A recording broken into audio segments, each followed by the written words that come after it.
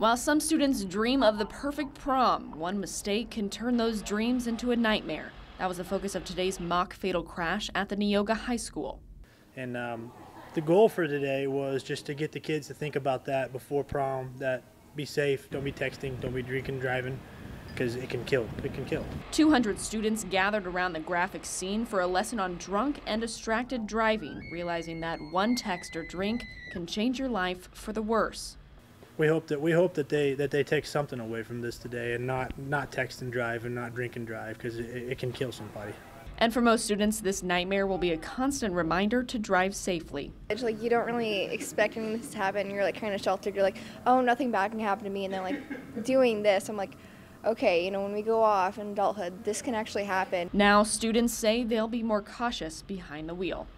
It could really happen to any of them, whether or not they're drinking or texting. They could be hit by someone who was. In Neoga, I'm Kaylee Custer for WEIU Newswatch.